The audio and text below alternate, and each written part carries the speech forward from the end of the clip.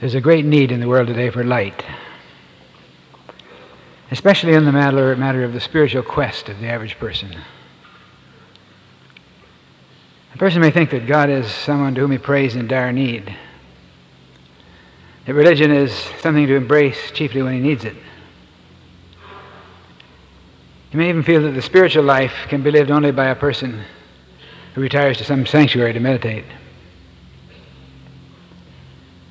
The religious life of many persons consists of the years spent in catechism school or Hebrew school, and at confirmation or bar mitzvah, he piles it all back in the closet of unconcern. Then his religion consists of the vague memory of rote-learned codes and creeds. As he matures intellectually, so often he secretly feels that much of the custom-made conviction that he was early along conditioned to accept on confession of faith is an insult to his intelligence. It's a secret feeling that he doesn't let anybody know about. The great need is for a religious insight that makes sense and that is practical and livable. Jesus calls it the truth. It's not a religion that has names. It's an insight, it's a perception. Jesus promises that the truth shall make you free. We might ask, what is truth? Truth is the transcendent reality in back of appearances. It is the spiritual nature of the person, the spiritual nature of the universe. The term quest for truth is often heard, usually referring to a search for God. This is a futile search. God is not to be found, simply because God is not lost. Even more, God is not losable. God is presence, all present, ever present, omnipresent. And we live in that allness, as a fish lives in water. Even that's not a good simile, because the fish and the water are distinct and different. Man is an activity of God, expressing as the person. Jesus sensed this when he says, I and the Father are one. So it's not really a search for God, but a search for realization, self-realization in depth, a search for identity within the allness of God. The need is for an awareness that leads to a sense of unity with the infinite. Without this sense of oneness with all power, we may see ourselves, as perhaps many of us do unconsciously, as deteriorating human creatures, influenced by what I call the hourglass syndrome, with life and substance and wisdom and strength always on the wane, as the sands of the glass relentlessly falling, with the fear that there will be no more and what we have is gone. It's my conviction that we need go no farther than the teaching of Jesus, but we must go farther with the insight of truth that he revealed. Christian tradition has unfortunately left a trail of idol worship. They say so often, he pointed the way. We've been busy worshiping the pointer. Jesus taught very clearly that the power of God is limitless, that every person is endowed with his power, all power. He said, all power hath been given unto me in heaven and earth. Unfortunately, we have tended to read into such statements the idea of divine dispensation, that he was doing something special for Jesus. Jesus was not referring to himself alone. He was affirming the principle. It is an affirmation that we need to affirm for ourselves. All power has been given to me in the heaven of my inner God potential and in the earth of my manifest life. Jesus said, ye shall receive power when the Holy Spirit has come upon you. Unfortunately, we've thought of the Holy Spirit as that which comes and goes like gusts of wind. A little boy in Sunday school referred to the Holy Spirit as the Holy Spook. Sometimes we tend to think of it as like the sun, that, as we say so often, is breaking through the clouds. The sun doesn't break through the clouds, ever. While we watch, the clouds may separate, and we see the sun, which has always been there, always shining. The Holy Spirit doesn't come and go.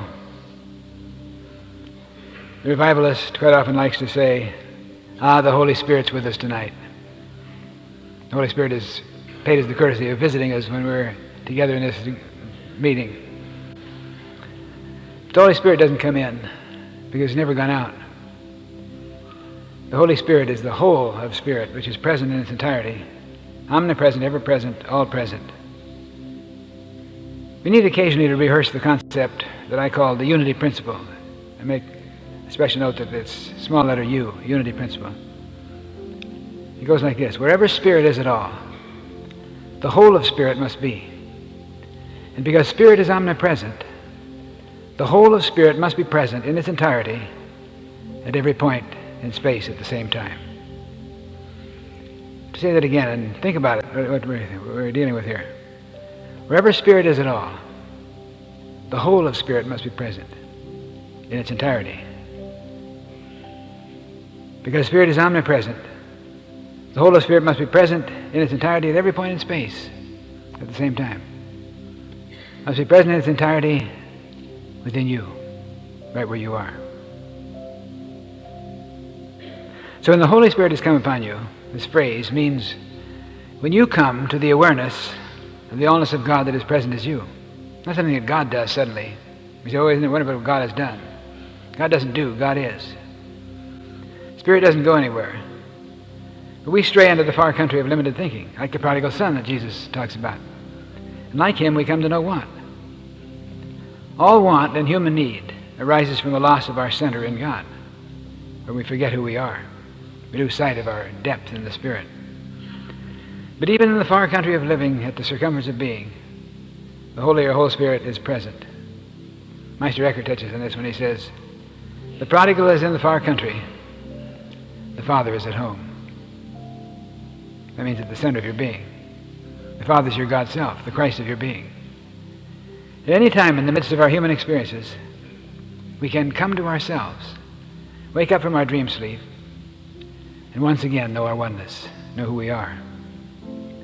As the father in the prodigal son says to the elder brother, Son, thou art ever with me, and all that is mine is thine. All power is given unto you, Jesus says, right at the point where you are. There's always enough power by which to do the things that need to be done by you. We may not always know it, and that's the rub. The power of the infinite that is ever present and totally present at the point where you are is unconditioned and limitless. However, it is conditioned and limited by one's attitudes, one's faith, one's self-image. In other words, as Jesus said, you can do all things according to your faith. You can overcome, you can change, you can be healed, you can create according to your faith. Faith is a kind of perception, the way we see things. How far can you see when you stand at the point of difficulty and challenge, at the crossroads of human decision? How far can you see? As God said to Abraham, all the land which thou seest today will I give it. As far as you can see, how wide is your horizons? Sometimes we say, when we're having a hard time understanding something, I just can't see it. It's true, you can't perceive, your faith can't reach far enough to accept it. But the limitation is in your consciousness, not in the principle. The important thing is not how many have failed at a particular enterprise, but how many have succeeded. For what God has done, God is doing. In other words, it's an activity, an ongoing activity which is always present. God is doing the allness of things at this particular moment. We might say what man has done, man can do. What any person has done, you can potentially do, because God is doing it. Because the allness of God, the activity of God, is ever present. Now, people of supposed limitations physically, in times of great stress, have used what people have called supernatural power. It's an understandable term, but it's kind of unfortunate because it seems to indicate that there's some kind of power up in heaven that's different from power on earth. All power hath been given unto me in heaven and earth, Jesus said, because all power is the allness of power which is ever present. A person cannot lift his own weight when he's in a weakened condition, let alone lift many times his own weight. There's no point in arguing the point. That person can prove it to you. Let me read such an item as this in a newspaper, telling of a convalescent hardly able to lift his own breakfast tray, who was being driven home from the hospital by some friends. They met with an accident. While the friends were pinned under the car, the weakened man was thrown clear. Under the stress of necessity, and without thinking how impossible it would be, in his weakened condition, he braced himself and lifted the car, just enough so that the friends could roll out. It was totally unthinkable, but yet apparently it happened. This all-power does not apply to physical strength only. We may see it in the world of growing things. For instance, mushrooms have been known to lift a paving several inches from the ground, despite the fact that you could prove it to anyone that the fragile mushroom couldn't possibly stand under a heavy stone. It would normally be crushed. And yet there it is. Many of you have seen the phenomenon of an oak tree growing through solid granite rock. Rock so heavy that it would take hours and hours with heavy equipment for us to break the rock in sunder. But the growth of the seed, the unfoldment of the tree, rent the boulder in sunder. Also, the all-power applies to the inherent ability that is within us to do creative things of all kinds, influenced by the unconditioned power of God. There's so many stories that we could tell about this. Many of us can relate stories of our own experience. There's one illustration that I've used before, but it bears repeating. It's an item that appeared in the New Yorker some years ago about Zimbalist, the great violinist. Since I spent many years in my early life in music, it makes a great impression upon me. We quote, "Somehow nobody told Zimbalist that he was supposed to play the piano too. During the final examination of the music school in his 18th year, they handed him a Beethoven sonata to be read at sight before the presence of the whole faculty. He had never touched a piano other than to get his A in tuning his violin. It was ridiculous. There was no way. However, he sat down, got his breath, and played. Not masterfully, but acceptably. When he finished, he was told to close the book and repeat the whole sonata from memory, which he did. After a moment of stunned silence, the room broke into applause, an unheard-of demonstration. Now, human reasoning would say that this couldn't possibly be done. No one could play the piano without lessons and years of practice, and then even more play a difficult sonata. Impossible. Yet again, apparently it was done. Think about it a moment. You'll begin to see the full implications of Jesus' statement that the kingdom of God is within you. Power capable of setting every human or natural law at naught. The kingdom within is the realm of transcendence, by which Jesus was able to do the wonder works attributed to him, but which he clearly said, you can do too, if you believe. You may say that's all well and good for Zimbalist, who was obviously a genius, but I'm just an ordinary person. And this is the reason for our mediocrity. We have habitually conditioned the power to fill our thought and expectancy to be shaped according to our self-image, how we see ourselves. There's no way that we can change that without changing the self-image, expanding our awareness, our perception. I'm not suggesting that we should look for all the shortcuts in mastering and learning the arts. It would be foolhardy to overlook the great good that is accomplished by discipline and practice and study. But the need is to progressively expand our awareness, our inner power and potential, and the faith in our ability to exceed our former self. As the philosopher puts it, every person contains within himself the wherewithal to surpass himself. We should never forget that. Paul gives us a key to appropriating the amazing inner power when he says we should be absent from the body and present with the Lord. Absent from the body and present with the Lord. To be present with the body implies an immersion in the thought of human frailty. The realization that I can't possibly do it. I know I can't because I've never been able to. It also refers to the vast body of intellectual information that limits and binds us to what is called a statistical analysis of possibilities. More correctly, impossibilities. The classic example is the bumblebee, who, according to the science of aerodynamics, cannot possibly fly. His body's too heavy and bulky, his wings too slight. There's no way that he just can't get that contraption off the ground. But somehow no one ever got the message to the bumblebee. So he goes right on flying as he always has, and with ease and grace. We see that in terms of the lives of many persons around us who have not been told that they can't do certain things which they do every day. It's impossible. Statistical analysis of possibilities. And lectures are so eager to let us know that there are certain things that you can't do. And there are certain things that we can't do because we haven't accepted the can-do consciousness, haven't broken through the realm of the human frailties, haven't accepted the allness of ourself. To be present with the Lord means to be centered at the point of transcendent oneness within, where we are in the flow of the unconditioned power, where nothing is impossible.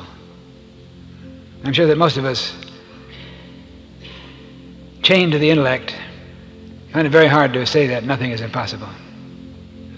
It's like flying to the moon, we say. And suddenly we blush because that cliche is no longer apt. One of the things that men of science and research have been slow to realize, that the new inventions or the new processes come not as a result of accumulated information, but from divine inspiration.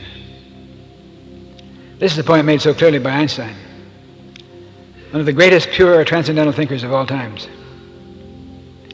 He admits that his ideas came through intuition, from within. Then he had to spend long periods in the laboratory trying to find ways to prove them to his scientific confreres. It's like trying experiment after experiment on one level, and suddenly the light comes. There's a breakthrough to a higher level. That person, the inventor, the researcher, the innovator, becomes a wayshower. Soon that higher level is the common field of endeavor. This light may come to reveal the answer to such global problems as the decreasing supply of fossil fuels as the energy supply, resolving the dilemma of the so-called greenhouse effect, which many are so concerned about in the Earth's atmosphere, and finding answers to and cures for physical ills such as cancer and AIDS. And the light may come individually as guidance and healing and success in personal challenges. So the important thing is to continue to expand our awareness of the kingdom within, and of our receptivity to let this kingdom come, and the creative intention unfold in the earth of our experience as it is in the ever-present unconditioned power of God. In Romans 11:33 we read, "Oh, the depth of the riches both of the wisdom and knowledge of God! How unsearchable are his judgments, his ways past finding out." The undiscovered power within us is the power to heal, the power to create, the power of limitless guidance, the power of love, the power of physical strength, and the ability to accomplish. There's no way that we can bring this power down from any place. No point in reaching for the heavens for God to give us this kind of power, because God can't give power. God is power. We can accept it, open our consciousness to it. The potential is always there. We're not talking about a power as being a possession belonging to God. We so easily slip into a sense of duality in such favorite songs as, "It's no secret what God can do." And it's correct in a way. In another sense, it implies that God has a great ability to do things, but God doesn't have ability. God is. When we become centered in the transcendence of our being, then this all-power flows through our being, sweeping limitations away and unfolding patterns for new unfoldment. But the all-power is always present. So easy to think of God doing by rolling up his sleeves in an anthropomorphic sense. The only sleeves God has to roll up are yours. God can do no more for you than he can do through you through your mind, your creativity, your heart, your hands. Remember, all power is present now. You don't create power, you don't even increase power by meditation. Through your prayer time and your meditation time, you simply become more conscious of the depth of you, of the power that is. There's no need to create anything, to reach for anything, to bring down anything from the skies. It's all present as a presence, here and now, in all its fullness. We can just catch that simple truth. It will change everything in our spiritual seeking. You don't have to expand your power, increase your power, or bring the power down from God, but awaken to the realization that you live within it, it lives within you. I and the Father are one. It is a fundamental to deal with in all aspects of our truth-seeking life. For instance, in a healing need, wholeness is an unconditioned power of life present in its entirety, right where you are. The physical problem is simply the frustration of the unconditioned energy of life. Healing is not bringing life into a situation, becoming aware of life already present as a presence. So it is in what we call prosperity, the prosperity need. The all-sufficient substance of God is present in its entirety right where you are and what you need. So demonstrating prosperity, a term that we use so often, is not getting substance from somewhere. It's getting the realization of the allness of substance in back of all things. The prosperity consciousness is the mind completely established in the realization of God's abundance in back of all things. All the problems of life, that's a very sweeping claim, all the problems of life and all the personal weaknesses of individual experience are essentially the frustration of potentiality, the degree to which we are out in the far country, drawing on, living riotously, as the parable puts it, but separated in consciousness from the source, from the Father. Always the key to strength and overcoming is the reactivation of the process of growth. That's key to healing, key to guidance, direction, making something out of your life, overcoming some addiction, reactivating the process of growth. While we're feeling sorry for ourselves in the face of some difficulty, we need to consider the possibility that the opportunity to grow may well be the answer to the question, why? Why did this happen? Why at this time, and why to me? The opportunity to grow. So our prayer should be not for tasks equal to our powers, but for powers equal to our tasks. Then the challenge becomes the means of gaining strength, the opportunity to release our greater potential. The serious student of truth should ask himself, in the face of any serious challenge, what are the positive factors that I can see in this crisis? That's looking for the good. What are the positive factors I can see in this crisis? Also, what am I learning about myself through this?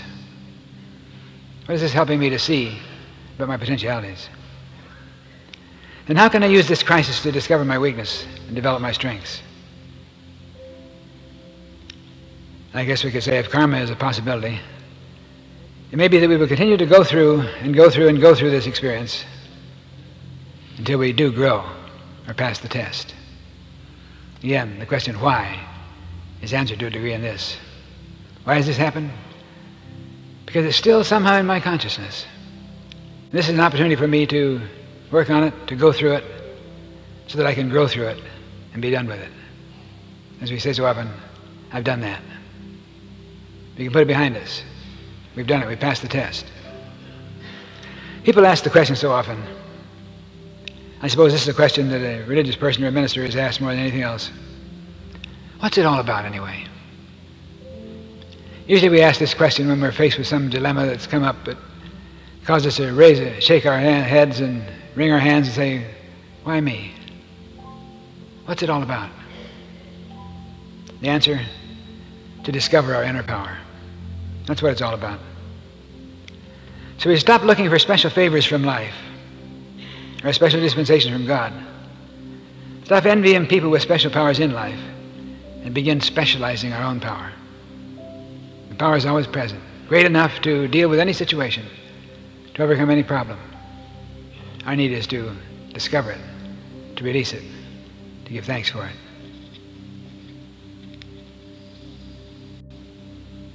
People often become despondent, sometimes crack up because they feel inadequate for life. It all seems too much for them. And even physical illness is often an unconscious means of escape.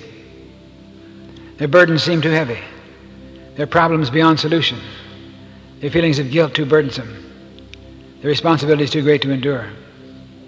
They're frightfully afraid of failure. The sad part of all this is that most of those who go to pieces are defeated not because they're actually inadequate for the strain of living, but because they think they are. It is the fear of inadequacy, the fear of failure, that finally breaks us.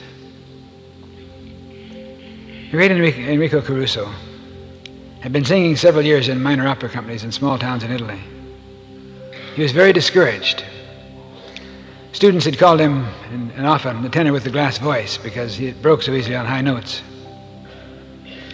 Teachers advised him over and over again that he could never hope to amount to anything as a singer. So he just about made up his mind that when the troupe completed this particular tour, he would return to Naples and get into some other line of work. Then a miracle happened, or so people would refer to it. The leading tenor in the troupe left without notice, and they asked Caruso to go on and sing Rigoletto.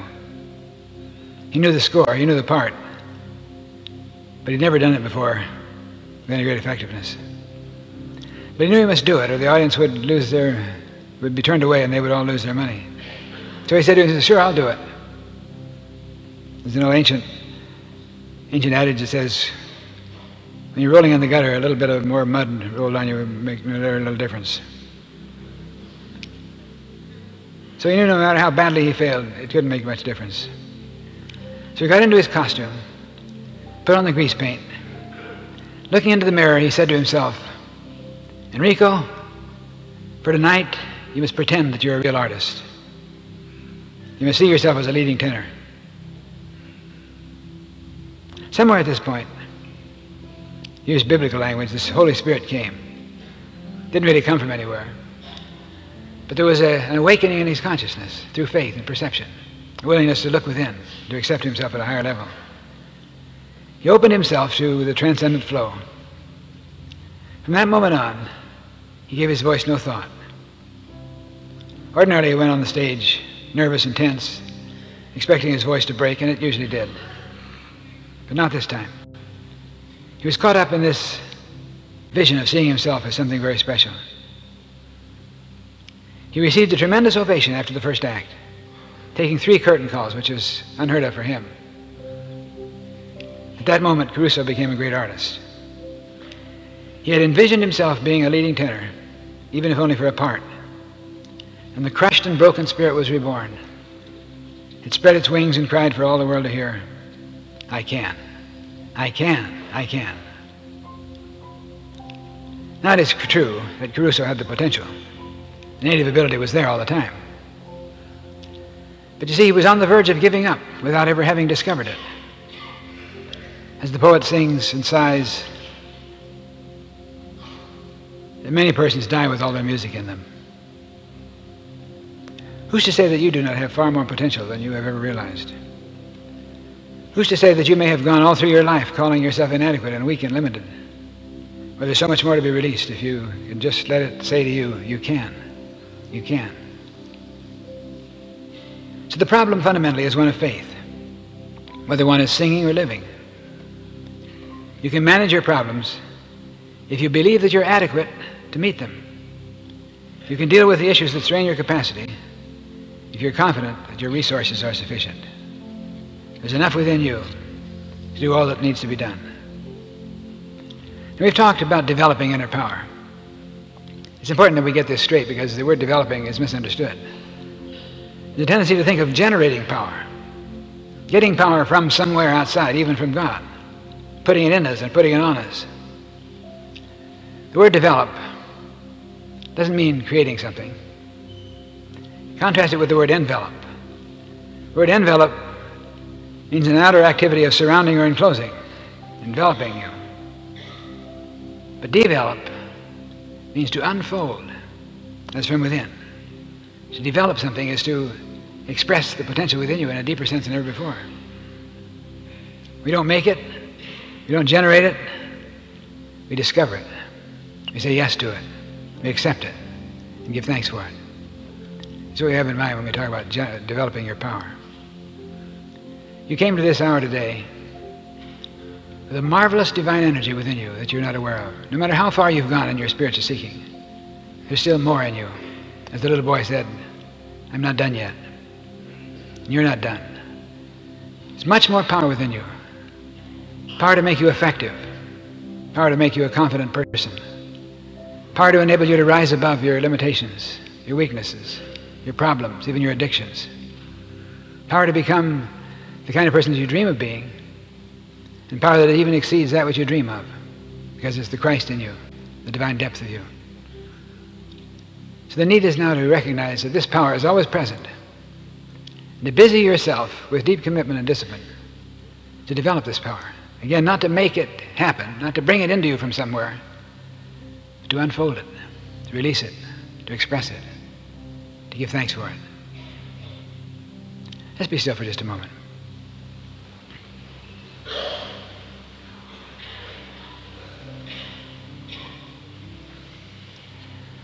All that we've been thinking about in the last few minutes is really inconsequential. You take it simply as an intellectual exercise, something you can remember and recite. All that really counts, what response you have within yourself. So that deep down within yourself, you have the privilege of saying yes to something greater. So for just a minute, see yourself seated out of doors in a scene where the sky is overcast, the sun is hidden. See yourself receptive to change, ready for growth. As the scriptures say, then shall thy light break forth as the morning, and thy health springs forth speedily. Thy growth, thy prosperity, thy success springs forth speedily. So now as you look up into the heavens, see the clouds thin out, eventually break, and suddenly you see the sunlight. But remind yourself that the sun is not breaking through the clouds. The sun is simply revealing to you that which was always there, which by the clouds of human consciousness you were unable to see. So as you expanded your perception, your faith, your willingness to react to this transcendent flow, you began to perceive the reality as present.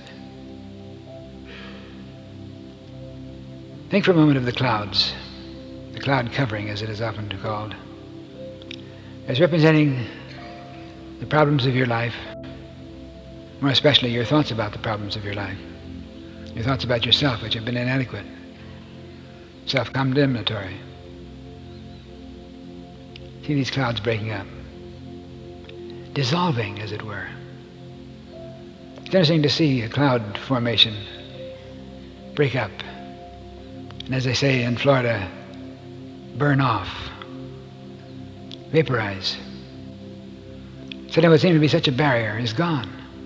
There's nothing there, clear blue sky, and the sun is shining. The sun is shining as it always shines, in your Son of God's self. To rest for a moment in the consciousness of this light, not as something which God has just suddenly given to you, which in your divine creation has always been the reality of you. You live in it, it lives within you. Always present, ever present, omnipresent. See yourself bathed in this light. Not just coming from the sky, but coming from within yourself.